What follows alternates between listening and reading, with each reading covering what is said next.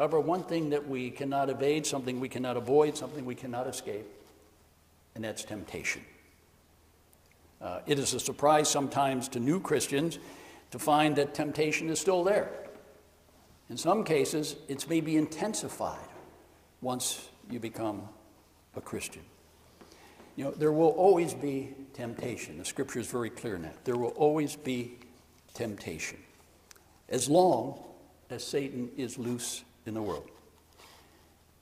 And as I sort of alluded to a few moments ago, he works overtime. He works overtime to make Christians give in to temptation. We all know of those circumstances where you had that super Christian, might have been a TV evangelist or whatever, a super Christian, and all of a sudden we see them stumble and fall. And in amazement we say, why? You know, how could it be? Well, Billy Graham once said, he wrote this, every one of us is tempted. There is no sin in being tempted. Let me repeat that one. There is no sin in being tempted. And we're going to come to it in a few moments because you have it printed in your bulletin, that passage from Matthew. You know, Jesus was tempted. The sin is, as Billy Graham wrote, the sin is when you use that temptation as an excuse for giving into it. And with that, turn in your bulletins to that passage that we have from Matthew, because we're going to sort of dissect that in a few moments here. But as we look at this passage, Jesus is tempted in several different ways. And I'm going to come back to these: the appetite, self-reason, and the ego. And the first one there, as we look at it, the tempter being Satan. Satan said to Jesus, if you are the Son of God, command these stones to become loaves of bread. Now, in the context of this follows the 40 days in the wilderness where he was fasting. He was hungry. I don't know if you've ever fasted. Sometimes, you know, we have a 24-hour or 48-hour fast and we think we're really starving. But can you imagine what it's like if you really are fasting for roughly 40 days? And that was Jesus. And here's the tempter saying, you know, command these stones to become loaves of bread. That was the first of the temptation. We're going to come back to some of this in a few moments. Then he took him to the holy city and placed him on the pinnacle of the temple. In other words, a very high place. And he said, if you are the Son of God, throw yourself down. Jump off this pinnacle. That deals with self-reason. In some of the areas where that affects us today, it could be drugs. It could be anything that we're tempted to do that's going to injure our bodies. For me, if I eat too much of hot, buttered, salty popcorn, that is going to affect me at some point, isn't it? And same way if we don't watch our diets and all that, you know, and we gorge ourselves beyond what we should be eating. That could be part of the self-reason. But think of all the ways in our society today that people are injuring themselves because of self-reason. You know, they know better, at least on one level, they should know better. But for whatever reason, they allow the temptation to win out on them. And then we get to the final one. Again, the devil took him up to a very high mountain and showed him all the kingdoms of the world in their splendor. And he said to them, all these I will give you if you will fall down and worship me. That deals with the ego, our values.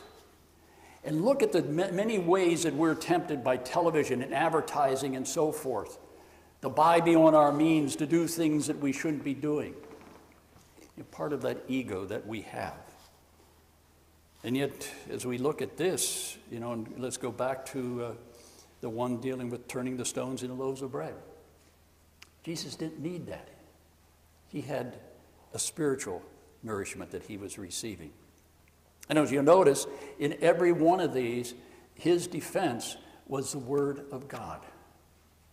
So when he was tempted by Satan, he turned to the Word of God. And he answered that first one. One does not live by bread alone, but by every word that comes from the mouth of God. And then for the second one, that self-reason one, throwing yourself off the temple. You know. And he first of all quoted scripture. He will command his angels concerning you, and on their hands they will bear you up, so that you will not dash your foot against a stone. And then, again it is written, do not put the Lord your God to the test. turning again to Scripture. And then finally, this one that's dealing with the ego that, oh, he can have all these kingdoms. All these kingdoms are his already. But Satan is trying to tempt him in other ways. I guess maybe that he could be a Roman ruler or something like that and ruling the Roman Empire. But again, quoting Scripture, worship the Lord your God and serve only him. And then the devil left him, and suddenly angels came and waited upon him. And the other important thing that he said here was, Satan, be gone. Away with me, Satan. Now, how do you know if the temptation is from God or Satan? Well, very simple. And let's go back to that passage from James. The passage that was read from James. Blessed is anyone who endures temptation. We're all tempted, okay? So blessed are we when we're able to overcome those temptations. Such as one who stood the test and will receive the crown of life that the Lord has promised to those who love him. No one, when tempted, should say, I'm being tempted by God, for God cannot be tempted by evil, and he himself tempts no one. So no temptation is from God. He will put us to the test. He will put us to the trial, but it's only Satan who ultimately tempts us. Another way of saying this is that God will never put before us a trial or a test that will lead to sin. And there's only one source of sin, and that's Satan. I'm not going to do a survey, but we could even do a survey at this point. How many even believe that there is that physical force, that spiritual force out there called Satan? And yet it's a reality. The Bible confirms it. This passage from Matthew confirms it, because Jesus himself was tempted by Satan. He tempts us in those areas of personality not yet under full control of the Holy Spirit. Satan knows our weaknesses. And so whether it's drink, whether it's smoke, whether it's sex, whatever it might be, he knows where we're going to give in to temptations. And his tempting is a clear demonstration who really has control of our lives. Is it Satan or is it God? To find an area in life which you repeatedly fall into temptation, it is because maybe of old passions, especially those who had succumbed to drink. Anybody who is ever an alcoholic knows the difficulty for them in order to stay away from being enticed, from being tempted. You can say same thing for any of the vices in our lives, that once we give in, he has hold of us. Again, it's because of our old passions, it's because of our old natures, it's because of our old desires, that these hold control rather than Jesus Christ in his ever-present Spirit. Go back to, on the other side of that sheet that you have there, the hymn that we're going to be singing at the close of the service today, Yield Not to Temptation. I love this hymn. It's an old one. You don't find it in a lot of our hymn. I know it's not in our hymn book. Yield not to temptation, for yielding is sin. Again, being tempted is not sin. It's giving in to the sin that becomes, giving into that temptation becomes a sin. Okay, each victory will help you, some others, to win. Fight manly onward. Dark passions subdue. Look ever to Jesus. He will carry you through. Okay, so the first part, yield not to temptation, for yielding is sin. The second verse, shun evil companions, bad language disdain. In other words, if we're tempted in certain areas of life, and let's say we used to go with a whole group of people that wanted to go out drinking every night, and we're having a drinking problem, you think we should be hanging around with that group of people? No. Because they're leading us into temptation. And we could say the same thing about, other areas of our lives that lead us into sin. Okay, shun evil companions, bad language disdain, God's name hold reverence, nor take in vain. And then the third one, to him that overcometh, to the person that overcometh, God giveth the crown. Though faith we shall conquer, though they often cast down. He who is our Savior, our strength will renew. Look ever to Jesus. He will carry you through. Yield not to temptation.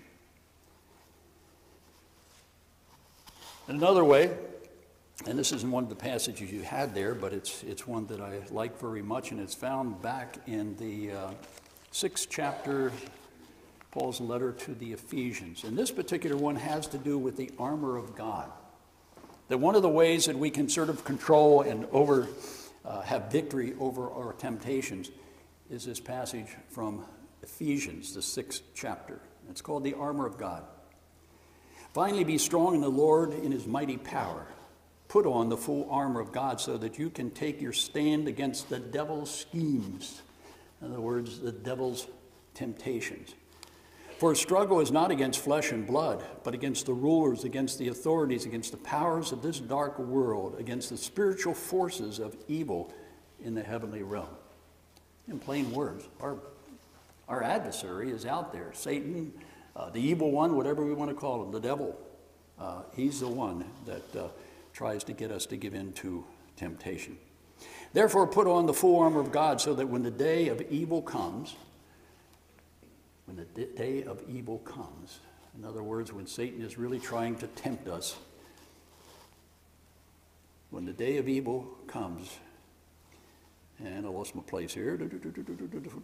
Okay, takes firm stand when the belt of, stand firm then with the belt of truth buckled around your waist, with the breastplate of righteousness in place, and with your feet fitted with the readiness that comes from the gospel of peace.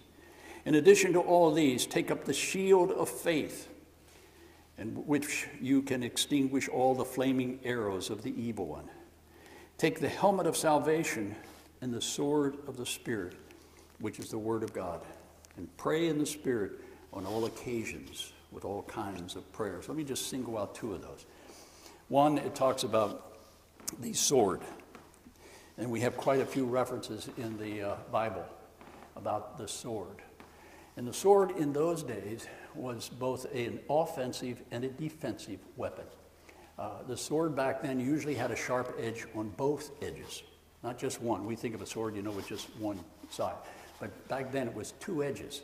And so no matter which way you were swinging that sword, you had an offensive, defensive weapon that God has given us. And in every case, whenever it talks about the sword, it's talking about the Word of God.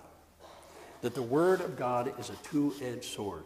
It helps in our defense. It helps to protect us so that we know when the tempter and what the tempter is trying to do in our lives.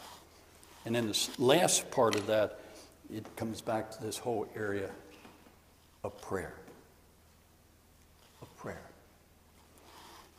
In your bulletins, and it's the page right after the last page for the worship service today, I have there printed, helps for overcoming temptation. So let's just look at those for a few moments here. Helps for overcoming temptations. For one thing, it goes back to this passage from Matthew. And you have that before you. I'm not going to repeat it. We just went through that. Jesus met, and so can you, and so can I meet the tempter, Satan, the devil, the evil one, whatever we're going to call him, with the two-edged sword, the Word of God. And the second one there is a suggestion from a non-theologian, Thomas Edison. I'm not bothered with temptation, I'm too busy. And that's a good one, okay? If you keep busy, especially if you keep busy with the things of God, then you're not going to be tempted to do these things that are not of God.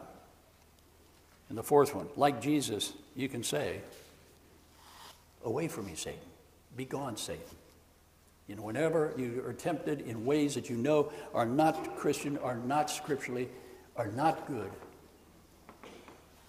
and simply say, away from me, Satan. And finally, pray. And especially as we pray something in the Lord's Prayer, and lead us not into temptation, but deliver us from evil. That's simple prayer. Lead us not into temptation, but deliver us from evil.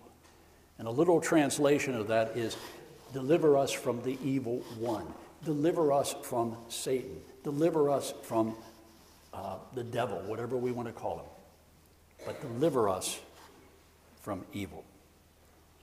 If you have those tools, then those times that you're tempted, and you will be, and we are, you at least have those defensive mechanisms at your disposal. Let us pray.